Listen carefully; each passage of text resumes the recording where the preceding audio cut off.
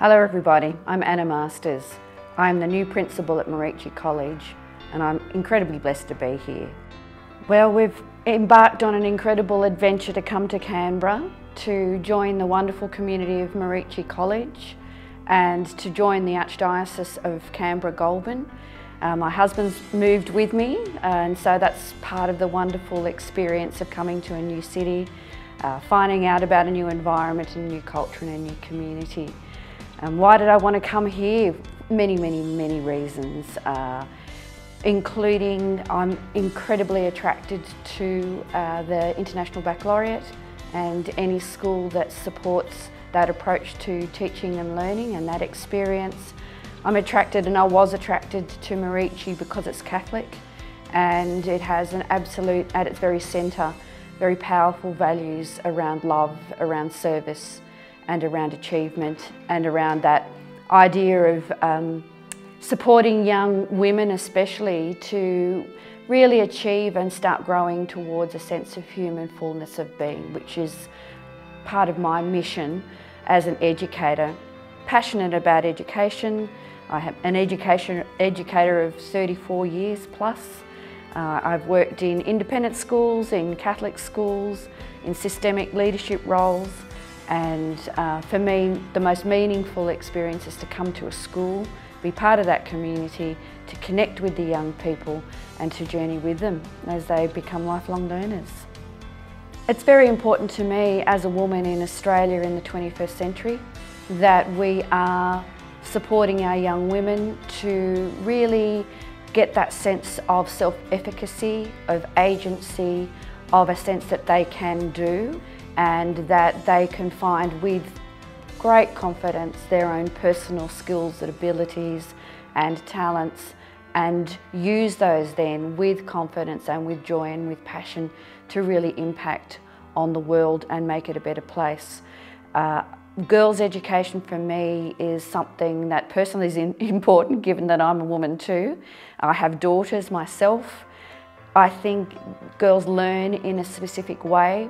They set up and establish a certain culture as learners, and that female learning culture supports other girls to take risks, wise risks, to really push their boundaries and move into fields that they might not necessarily move into if they were in a co-ed environment and especially a co-ed learning environment. That being said, a good girls' education really does seek to foster social and emotional intelligence as well, cultural skills, and whatever girls' learning environment there is, they will be fostered by the programs that we run. I think the charism is deeply unique. It is a merging of 6 wonderful charisms that come from the founding orders. It is based around the charism of St. Angela Merici, who was a medieval educator, who was a doer, who really sought to empower women. So I think that's very much part of the DNA of Merici College. Angela Merici was a stargazer, she was a pilgrim, she looked to the future, she looked to horizons, but she just didn't do it by herself, she did it with others. So she had companions and they journeyed together to achieve great things. And I think that's very much part of Merici's way of being. Of course, some of the other key differentials for Merici is that it is an IB World School, so we are accredited as a middle years program and a diploma program school, which means that not only are we seeking to impact on our own personal lives and that of our local community and our national communities, but we have a very distinctive global outlook and global perspective, and that sense of reaching out beyond ourselves and who we are. It's very much who we are, and it links beautifully to what Angela Merici was doing in the 15th century. I think we, as a Catholic school, we're definitely informed by our membership of probably one of the biggest global institutions in the world, the Catholic Church, and so we've got that wonderful outreach and tradition to build upon and to shape for the 21st century as women in the church. I think that's very special. to Merici College. Another thing that stands out to me as I enter this community is the richness of co-curricular opportunities. The girls can be involved in clubs ranging from poetry through to art, through to debating. I was speaking to some girls just yesterday who row. I've been down to the sailing. Netball is incredibly popular, as is basketball. So I think there is something special for every girl to get involved in that is unique to her. So it's not just one thing for, we're not fitting square pegs into round holes. There is choice and a chance for girls to experience success and have fun. I think other things that stand out to me as I come into the school is we're inclusive, that we are a school that seeks to educate and love and nurture girls of all abilities, learning and life experiences, and I believe absolutely deeply that we are a richer community because we are an inclusive community. And I saw that last night at the Year 11 conference with wonderful young women being included in the togetherness that was evident there.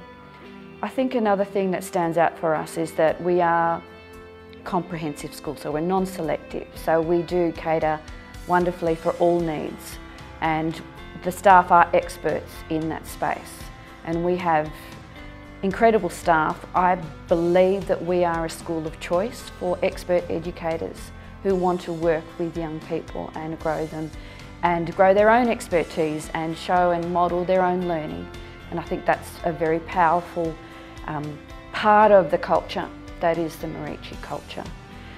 I have been absolutely impressed by the initiatives around social justice and around our service learning, and that sense of outreach and of the other, and that we have women for others in this school.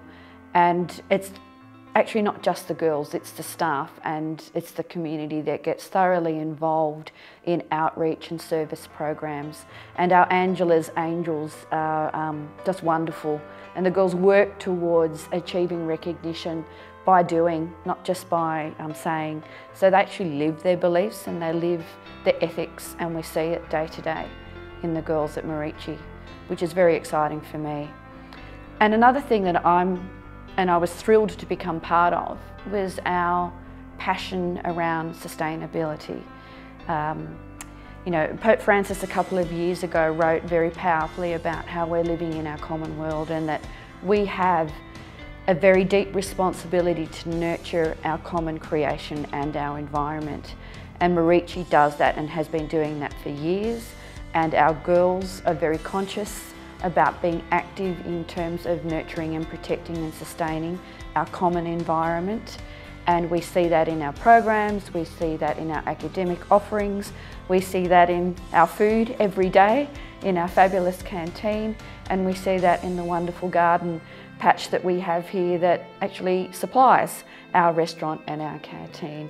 And we see it in what the girls do, getting into that earth and working very actively to sustain our environment.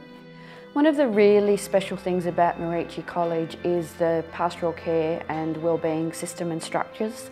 I think of it as a safety net, that we work with every single girl to make sure that they are safe, that they are feeling happy, because in the end, young people who aren't happy will not learn. We know that just from neuroscience.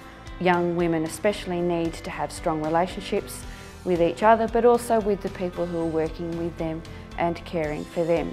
So that's the foundation of what we do here in our wellbeing and pastoral care programs. I think one of the other simple factors that supports our young women as they're growing is our size, that we are not too big and that we're not too little, that every girl feels known and feels nourished and feels cared for. And I think especially in girls' education, that is really, really significant. It's really important. But we're also big enough to be able to offer all the subject offerings, all the multiple pathways that we can to facilitate the individual growth and the individual journey to success for every girl that's here at the school. So how does our pastoral care system and wellbeing system work? I think we're pretty unique in Canberra, certainly, in terms of the structure. So we have a house system that is a vertical house system, which means that the girls that come in Year 7 journey in a little house group. It's like a little family group with their bigger sisters, and then as they grow through the years they become the big sisters looking out for the younger ones who then join into their special house group. The house groups are strong, they're almost like mini subcultures within the school, and it's more than just sport and playing in carnivals. These are very powerful wellbeing, caring networks within the school.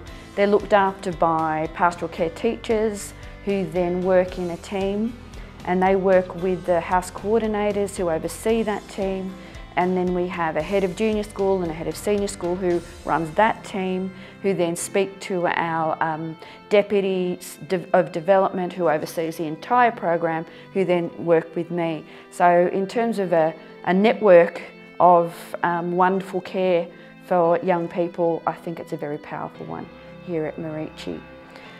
Part of that sort of deep relational connection with young people and understanding how young people grow, need to take risks, the fact that they make mistakes.